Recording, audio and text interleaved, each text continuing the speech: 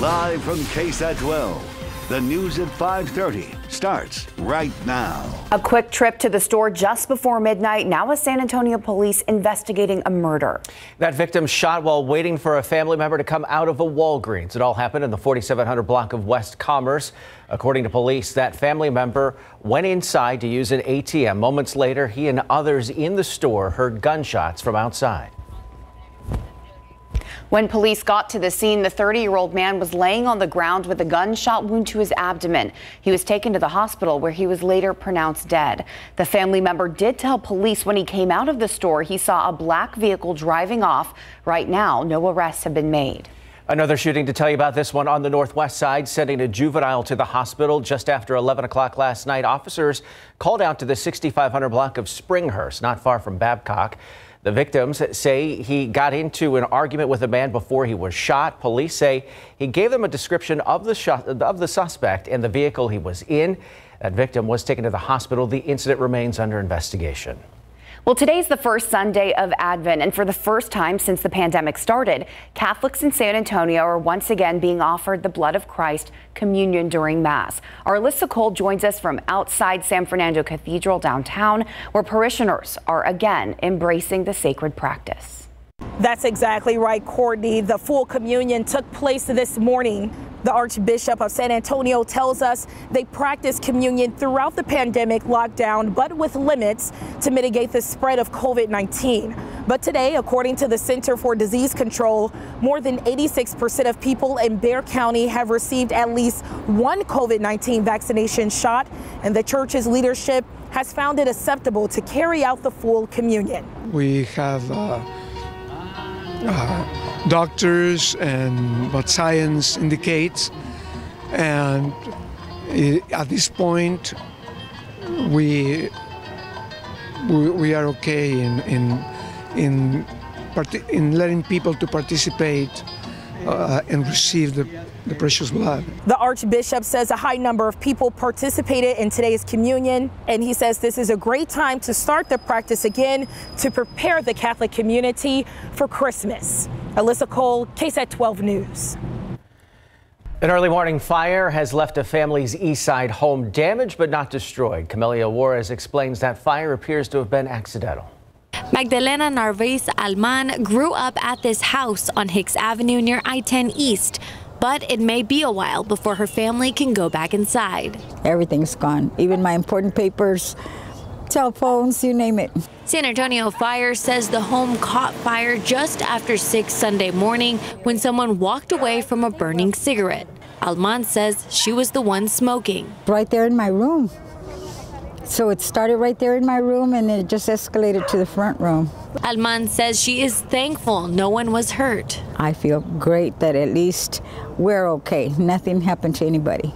Not even our animals, thank God. There is some damage to the front of the home and smoke damage inside, but SAFD says that can be fixed. I spoke with the family and they tell me that they do have relatives to stay with, and they are reaching out to the Red Cross to get additional resources that they may need. Reporting on the east side, Camelia Juarez, KSAT 12 News. Well, the capital murder trial for a former Border Patrol agent is about to begin. Juan David Ortiz is accused of killing 4 women in the Laredo area 4 years ago. The trial was moved to Bexar County from Webb County after the judge granted a venue change. Tomorrow, we will be live streaming that trial gavel to gavel on KSAT.com, KSAT Plus, and on KSAT YouTube channel. To learn more about the events leading to Ortiz's arrest, you can watch our open court special right now on our website. News across America now. Police in New Orleans are trying to find a gunman who shot 5 people on Bourbon Street early this morning. Police say an argument escalated into a shooting, with the gunman firing into a crowd of people. 3 men and 2 women were hit. Police say none of the victims' injuries are considered to be life-threatening. This happened on the heels of another murder close by. Detectives say Saturday evening, an 18-year-old man was shot to death in the French Quarter. A man accused of killing a man and woman, then chewing off pieces of that man's face, is headed to trial tomorrow. 6 years ago, Austin Haruf reportedly left a Florida restaurant and ended up inside the victim's garage and allegedly attacked them with tools that he found. Haruf was also accused of attacking the victim's neighbor who tried to help them. He has pleaded not guilty by reason of insanity to 2 counts of first-degree murder and other charges. The judge will be deciding whether or not he goes to prison for life or to a mental hospital.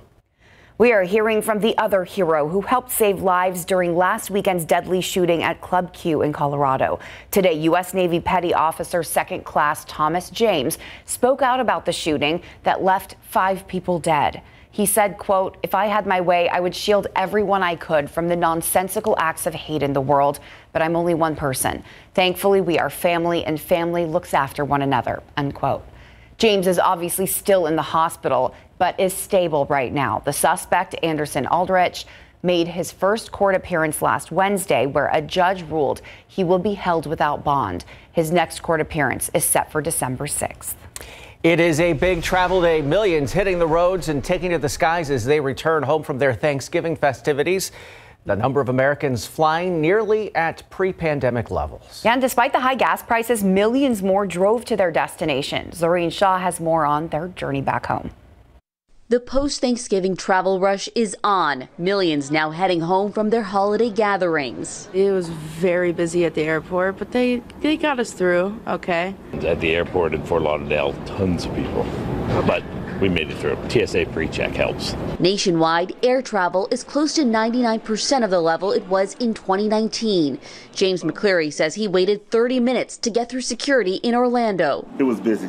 It was busy getting through the TSA. It moved fast, though. It wasn't like a standstill. Just a lot of people. There have been some hiccups for air travelers. According to FlightAware.com, on Saturday, about 66 flights were canceled, more than 4,400 delayed.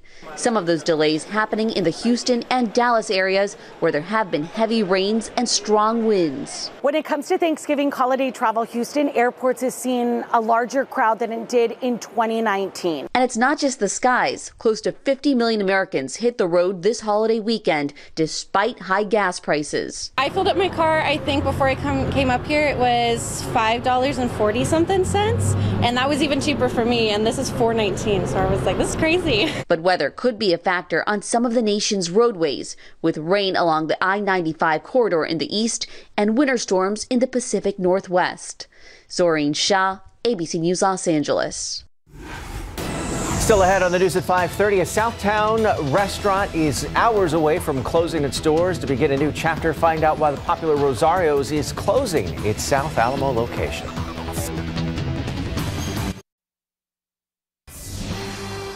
A longtime fixture in Southtown will be closing its doors tonight. We're talking about Rosario's on Alamo Street. Loyal customers of the Mexican restaurant making their way down for one more meal at that location. The good news, Rosario's is moving to a brand new location on South St. Mary Street.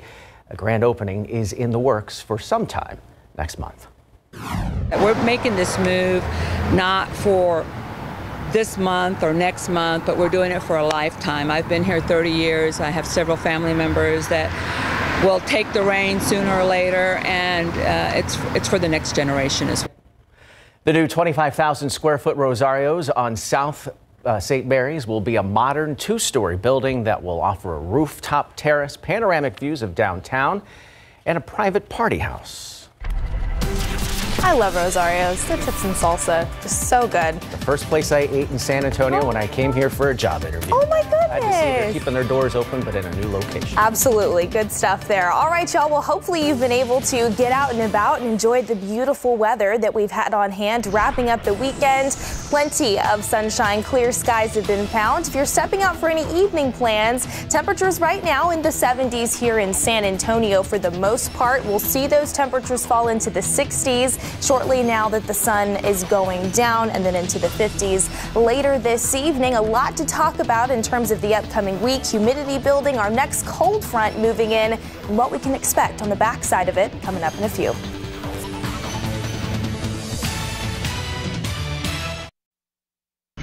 Well, after finding some rain Friday night and early Saturday morning, this weekend has been beautiful across South Central Texas. Yesterday, we had plenty of sunshine. It was a little windy out there. Today, those winds significantly died down, but we still held on to the clear skies. Chilly this morning, waking up in the 40s here in San Antonio. Those temperatures were able to climb into the 70s earlier this afternoon, and for a good portion of our region, we are still in the 70s if you're fixing to step out for any Sunday evening activities. 75 this hour officially over at San Antonio International, 76 up in Bulverde, at 72 in Comfort right now, 75 in Hondo, and 71 over in Uvalde. Now, one of the reasons why we were able to have such a wide temperature spread from this morning compared to this afternoon was thanks to relatively drier air that is still in place. You can see as we take a look at dew points, which is how we measure that low level moisture in the atmosphere, in the 40s, which is very much in that dry category. So that definitely helps to add to that comfortableness factor when you do step outdoors.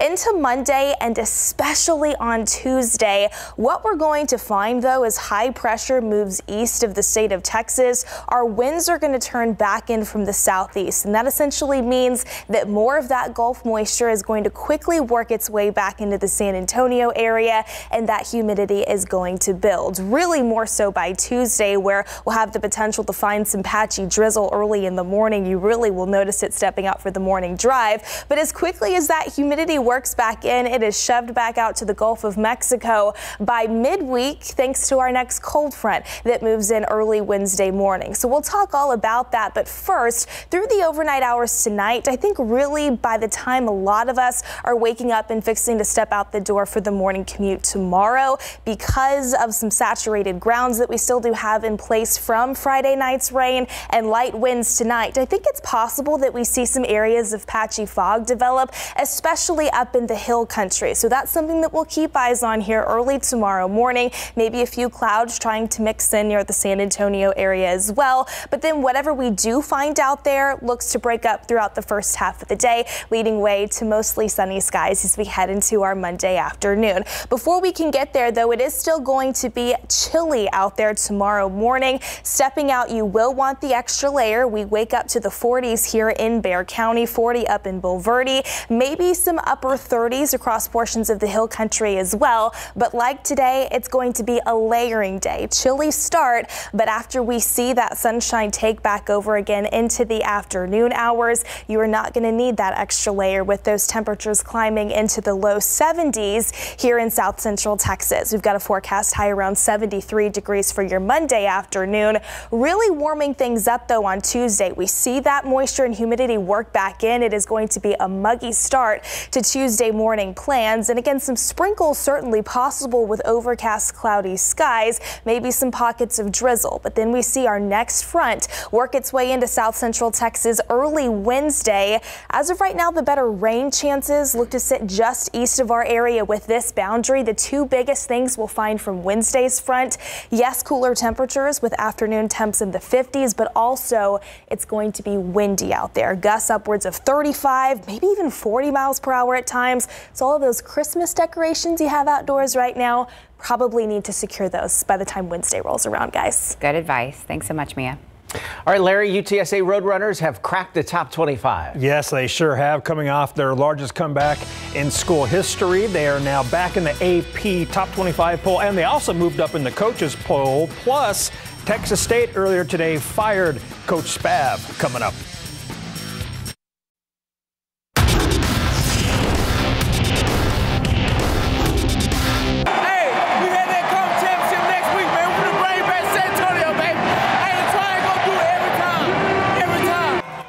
The Roadrunners are already fired up to host the Conference USA Championship game this coming Friday at the Alamo Dome in Big Board Sports. Following their biggest comeback in program history yesterday, UTSA football is ranked in the Associated Press top 25 for the first time this season at number 23, and they also moved up one spot to 24 in the coaches poll. UTSA trailed UTEP 24-0 at the Alamo Dome before coming back to beat the Miners 34-31, holding UTEP scoreless the final 26 minutes and 56 seconds. Linebacker Dadrian Taylor, who had a 73-yard pick six in the second quarter, said UTEP hit them first, but the Roadrunners stood tall and finished the fight. We live for those kind of games, just like we were talking about in the middle of this game. These are the games you live for. I mean, like, last few weeks we've been up a lot, and this is just a different one, you know what I'm saying? But, you know what I'm saying, you always got a plan until you get hit in the mouth, and they hit us in the mouth early, so we had to adjust, we had to come back, and, you know what I'm saying, great win by the boys, man. I love this team. UTSA announced an attendance of 26,000 fans at the Dome on Saturday. Head coach Jeff Traylor wants the Dome packed even more for the championship game. We need the city to show up.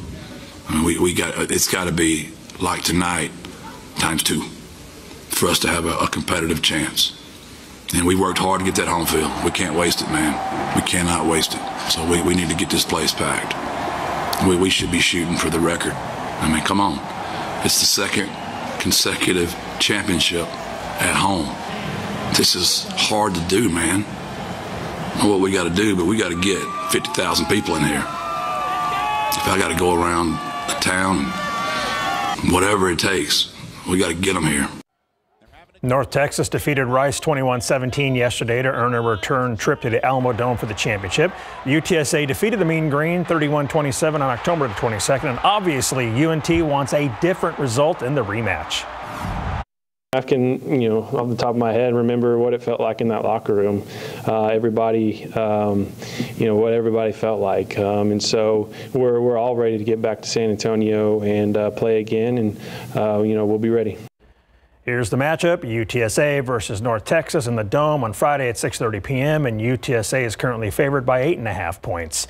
Texas State football is moving on from head coach Jake Spavital. Texas State Director of Athletics Don Coryell made the announcement this afternoon via an open letter saying, quote, "We are making a change in the leadership of our football program," end quote. Jake went 13-35 in his 4 years with the Bobcats, including 4-8 in back-to-back seasons before he was let go. Coach Spav had 1 year remaining on his initial 5-year deal and is expected to be owed nearly $400,000. Coryell thanked Jake for his service and wished his family the best moving forward. The search for a new head football coach is underway. After enjoying a bye week, UIW will return to action for the second round of the FCS playoffs this Saturday. The Cardinals have scored 66 or more points in 3 of their last 4 games, and quarterback Lindsey Scott Jr. has been at the center of it all with 50 total touchdown passes on the season. Incredible. Cardinals will host 10-2 Furman at Gale and Tom Benson Stadium Saturday at 1 p.m. We have reached the 4th round of the UIL high school football playoffs, and 7 area teams are left alive in a hunt for a state title. That includes the Brennan Bears in the Class 6A Division I playoffs. The Bears defeated Lake Travis in the 3rd round Friday night 34-17 thanks to a standout performance from quarterback Ashton Dubose, who accounted for 5 total touchdowns. Brennan has won all 3 of their playoff games by double digits, but they will face their toughest test of the season in the 4th round, the defending state champion Austin Westlake, who are riding a 53-game winning streak. So the Bears will face Westlake in the Dome Saturday at 2 p.m. In Class 5A Division I, Smithson Valley will play College Station at the field in Pflugerville that same afternoon at 2 p.m. Class 4A D1, Bernie will take on Cal Allen at Alamo Stadium Friday night at 7:30. In Class 4A Division II, Cuero faces Silsbee in NRG Stadium Friday at 1:30 in the afternoon. On the other side of the bracket, Wimberley takes on Lago Vista and Hutto on Friday at 7:30 p.m. In Class 3A Division II, Poth faces Tidehaven at Texas State Bobcat Stadium at 7 at night, and Shiner will play Refugio at Rattler Stadium in San Marcos also Friday night at 7. The Spurs scored a season-high points total last night, but it still wasn't enough to beat LeBron and the Lakers, who earned a hard-fought 143-138 victory, handing the Spurs their 8th straight loss. During post-game, Keldon Johnson was asked, how did the Spurs stay positive during a losing streak like this? We was counted out before the season even started, so, what do it matter now what the media says? You know what I mean? Like, why does it doesn't bother us now? Like, we started off good. Like, everybody in the media was saying, oh, they're going to be bad. Then we go on a rough patch. Now the media saying we're bad. So, it don't really matter. We go out there and play and compete and have fun and, trust each other, move the ball and play how we know how we know is our way of basketball. That's all they can do. Tonight on Instant Replay, Greg Simmons will sit down with Keldon to talk about the Spurs season. Don't miss it after the night beat. Sounds like he's figured out don't eat the rat poison. Yes. Yeah. Thanks, Larry. We'll be right back. All right, chilly out there tomorrow morning, still nice into the afternoon as we see some more sunshine. Stick with us. The humidity really builds in by Tuesday, and then our next front arrives early Wednesday morning. That'll drop temperatures down to a more festive feel, and it'll make it windy, guys. I'll be looking forward to Wednesday. Thank you, Mia, and thank you for watching. We'll see you back here for the Night Beat tonight at 10. See you then. Have a good evening.